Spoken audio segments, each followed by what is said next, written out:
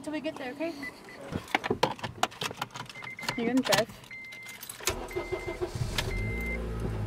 What? Yeah.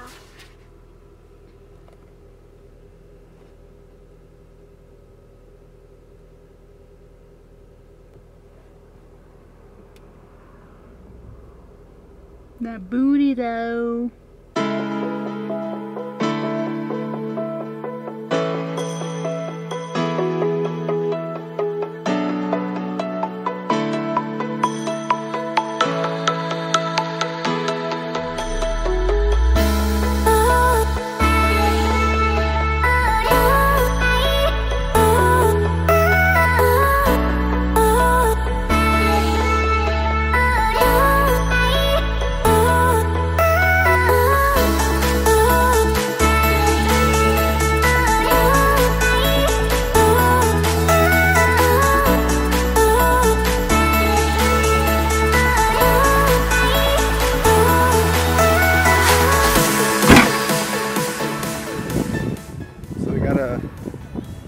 Another day in the life vlog today. In the previous video or previous footage up there, just driving up to Santa Fe for school.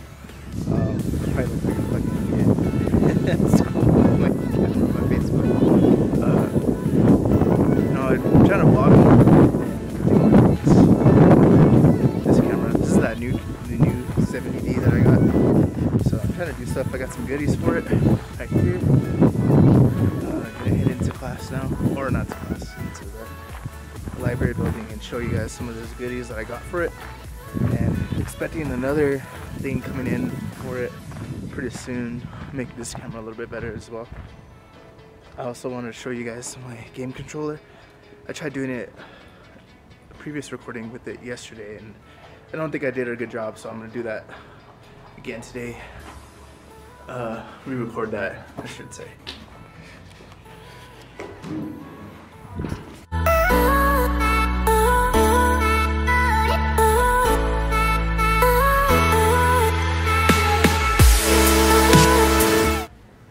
Heading to the library.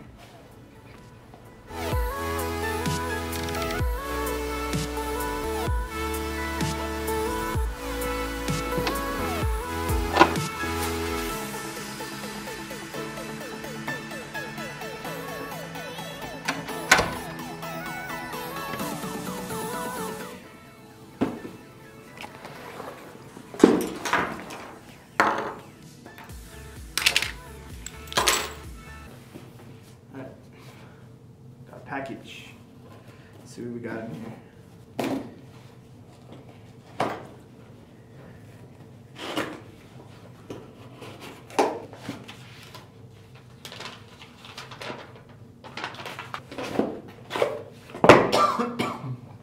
Oh, video mic for this camera.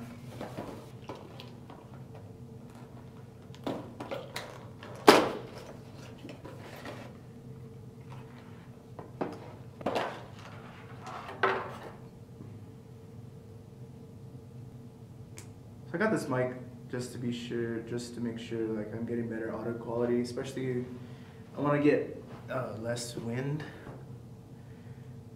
since I'm mostly shooting outside anyway. So let's see if this works. Is that better, guys? I wonder if that's a little bit better audio quality. Hope it is, hope it's working. It's recording, so let me check the settings really quick. So I don't know if it's working, but gonna figure that out soon.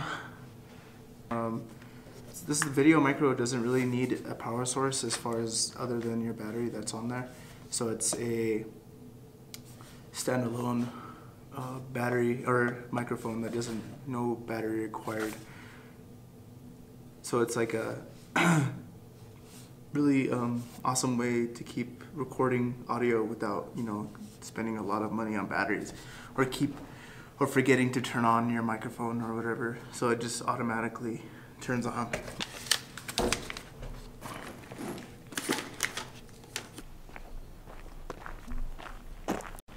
So this is kind of a test to see how good the audio quality is. It's a little windy outside, so this has that wind filter on there. And I'm running a little late to go get Harley. She's She's in yoga class, and I think I'm cutting it a little close, but I'm gonna head over there and pick her up right now. This is the Institute of American Indian Arts, and it's pretty cool. This is my campus, and there's some sculpture and stuff going on there. It's pretty legit. Let's see if I make it in time.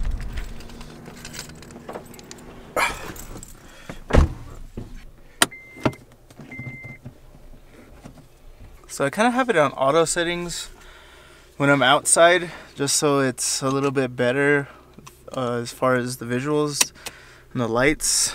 I'm not too sure how hard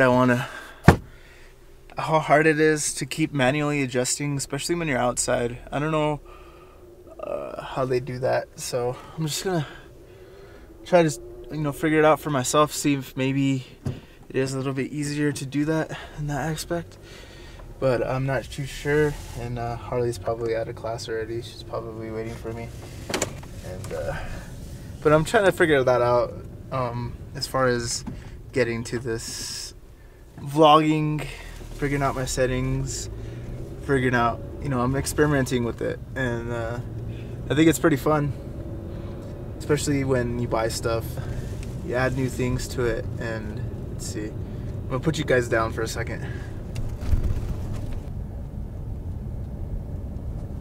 Oh, there she is, never mind. Let's see what she says. What'd you do? What did I do? What did you get? What is this? A microphone. Were you wondering where I was at? No? Oh, Did you just get here? Yeah, I just got Oh. here. So wasn't even late. Apparently, it's a good thing. Headed back to the library. All right, so we made it back to the library. What I wanted to show you guys today was this game controller that I'm doing right here. You guys have previously followed my videos. I basically am creating my own custom game controller, and so here it is. It's extra wires. So this is a custom game controller. It's with a 2-axis joystick and just 2 regular analog buttons. That basically. So the card got full, and I had to change out to another card. But this is the game controller I was talking about. I'm just gonna go over this pretty quickly, what I'm doing with it. But this is the Arduino micro that I'm using, and just a standard breadboard that I got from the class. I took a interactivity class last semester, and basically we had a project where we could build whatever we wanted as long as we were using Arduinos. And I chose the Arduino micro because I wanted to incorporate this project within my my game, essentially, which I'm going to be doing in senior year. So I just wanted to kind of share that, just show you guys what I'm doing. But this is the Arduino micro with 2 buttons, the analog 2-axis joystick. I'm not going to really go into too much detail because it's not really a tutorial video. I just kind of wanted to show you what it is, but I'll show you some of the code and what it does, and how we kind of like programmed it to interact as a keyboard. Basically, it has 2 buttons, like I previously explained. Arduino micro uses a micro USB, obviously by the name, and then which is right there. And then so basically, what I'm gonna do after this is, when I come to my senior project, I'm just gonna take this off, not use the breadboard, use just this little piece right here. I don't know if you guys can see that, but it's basically just the same thing to actually solder the pieces into here and allow me to create my controller, basically. So let me show you guys what it does actually. Alright, so I'm just showing you my screen. I don't have any live screen software on here to record. So this is a 2-axis joystick connected to an Arduino micro. It's basically the code or the program to actually allow me to write into the Arduino micro and allow me to control like a keyboard. So like I have this 2-axis This is all the code. And then you have the data points, the pins and everything, which is right here. And then you have the pin modes, what they do as a functions, all right here. And then you have your standard loops, what you want to do if when you want the program to be constantly checking for these things.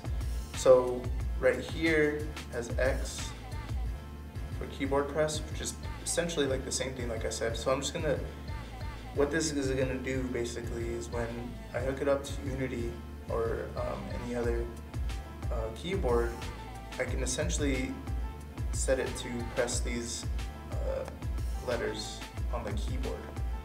Now that means like I could change it to anything, like I could change it to F or R, you know, etc.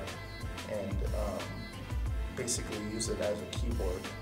But the main point of this is to use this in my Unity game so that I can set these buttons to be as far as, you know, like jump or strike points as the character moves or something like that. And then, you know, this can be applied to anything really. Like I can, you know, set this up as a program for some other interactive program or interactive RGs that I want to do. But I just want to show you guys what it does as I'm pressing. So this is the console right here. I believe it should be connected. Yep, it is. So I'm gonna zoom in just to give you guys what I'm doing. All right. So as I am pressing the button, essentially right here, I'm going to be pressing this left button and this right button, and it's going to print out. Sorry about the screen, like I said. So it's X now, no delay. CC, I'm pressing the other button now. And then now, I'm going to get my 2-axis joystick, and what this does is it acts as the arrow keys on the keyboard. See, I jump like that. Bam. That, it's up and down, left, right, up, down, left, right. So it's essentially like, as you would be doing like this, see, or pressing X and C. So that's pretty much what I wanted to show you guys as far as like where I'm at with my controller. I finished this last semester and I was pretty proud of it. I had a lot of help from my teacher, Charles, which big thumbs up to you, man, I appreciate it. And teaching me all this stuff, I think it's going to be essential to my art career or even my career, what I'm doing. So thanks, man, I appreciate it. And like a lot of, so previous video, I think that's going to be coming before this one, is a lot of the stuff that I'm going to be doing is digital art. And so like, I don't know if I guess you could call this, you know, like programming or computer like tech and stuff like that, but it's still part of my main goal, which is to create art and essentially you know, use technology within traditional or adapting or using contrasting, whatever you want to call it, with my art. So it's a lot of you know, programming and a lot of thought process goes into like making. There's a lot of tutorials which I might link to connecting these, but I will also be posting up my link to the GitHub, so you guys, if you guys want, you guys can essentially use my program, my script, to whatever you guys want to do, and with this Arduino setup. So like I said, you just probably have to change the pins or whatever you need to do as far as how you set it up. Alright, so essentially I set it up just to like show you guys what this does. So I'm using my Arduino controller, so you guys can see that. And let's see if I can, yep, there's moving Mario. So that little emulator.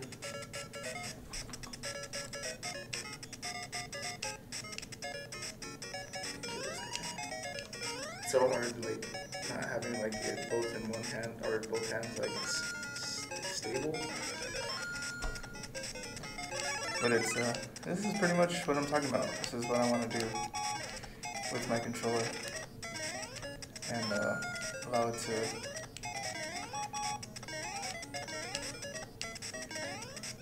so I don't know if I'm going to get copyrighted for this on YouTube. I don't think I can be. Probably suck at Mario. I haven't done this in a long time. And there's my C button. Oh. Why? Don't get mad at me if I'm not whoops, doing this quick enough. Gotta hurry up. This is so awesome. Whoa. Sorry, Nintendo.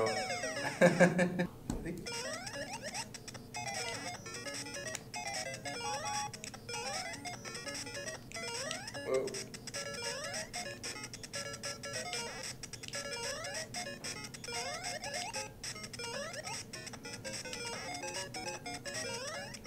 It's pretty responsive as far as the buttons go.